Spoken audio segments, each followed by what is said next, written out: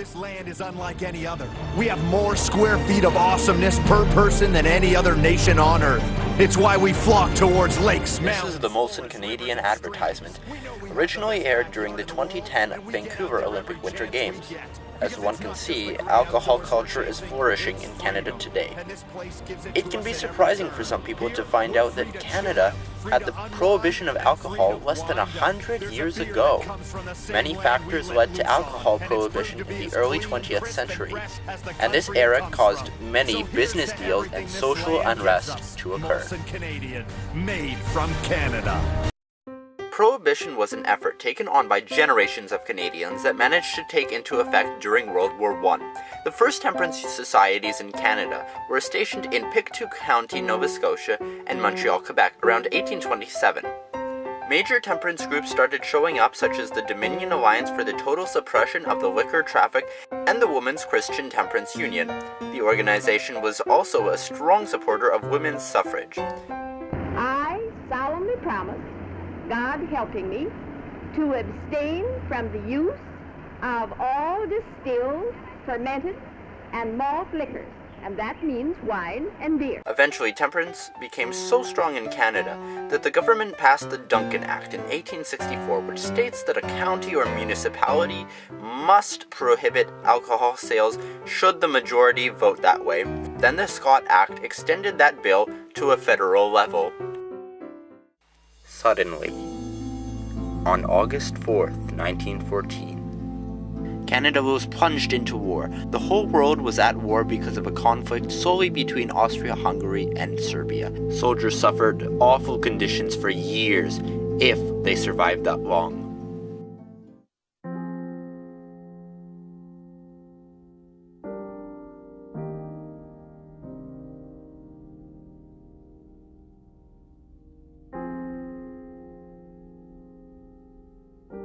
There were over 8.5 million deaths in the war to supposedly end all wars.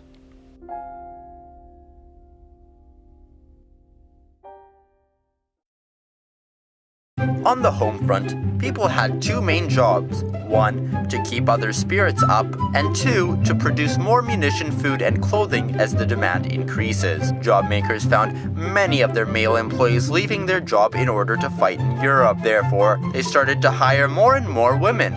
Because of the increase in respect that they earned based on their help on the war effort, women were finally given suffrage in 1918, the year the First World War ended. By the War Measures Act, Prime Minister Borden was able to stop the production of liquor during the war. After the war, since women had the right to vote, prohibition stayed in effect. But why?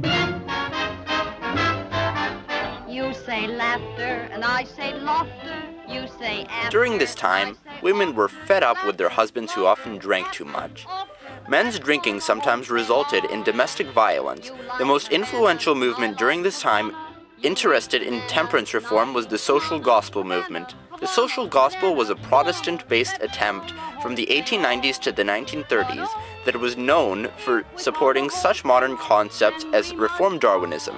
The movement gained popularity and gained many followers, Protestant women in particular, who felt that alcohol was putting a strain on their husband's economic success.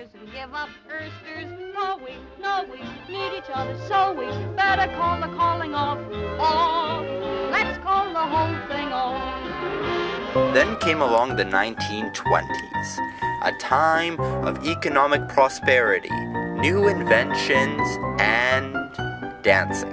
Lots and lots of dancing. Many people had to adjust to a life without alcohol. Despite the popularity that the social gospel gained, many people were still opposed to prohibition. Most French Canadians were Catholics and opposed prohibition, not wanting to conform to a Protestant agenda. They viewed prohibition as creating further tensions between English and French Canadians. Alcohol laws were different from province to province. Some allowed the sale of private alcohol, some didn't. Alcohol was still permitted to be used for artistic, scientific, and medical purposes, which is why many pandemics occurred oddly during Christmas time. Eventually, people were so frustrated with the increase of the enforcement of the alcohol-related laws. I'll just step inside this police box and arrest myself. that the first province re-legalized alcohol as early as 1919, Quebec. Soon Quebec became known as the sinkhole of North America. Call it what you will, but Quebec capitalized on this advantage by attracting many tourists, earning them a lot of money. After Prohibition was repealed in all provinces except PEI, where it wasn't repealed until 1948, the country was out of the roaring 20s and into the dirty 30s after the stock market crash of 1929. Many people had no jobs, no shelter, and no money.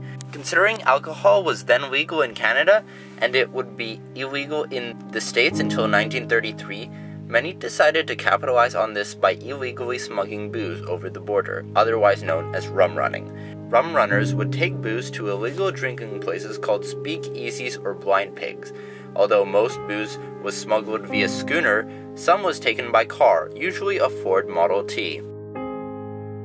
British Columbia was the perfect province to smuggle booze to Western American states, like Washington. Lots of booze was taken from BC to Seattle through Puget Sound. Puget Sound was perfect for rum runners because the body of water had a lot of open space as well as many beaches that are useful for hiding from the U.S. Coast Guard of 5,000 officers. The man who was known as the King of King County bootleggers, Roy Olmsted, was actually an ex-cop before he became a bootlegger. He observed the mistakes that others made, and he made sure not to repeat them. But he wasn't in the money business. I'm in the empire business. Eventually, Olmsted's reign terminated when he was ratted out and arrested. After leaving prison, Olmsted converted to the Christian Science faith and dedicated his life to educating people on the destruction of alcohol. Say my name.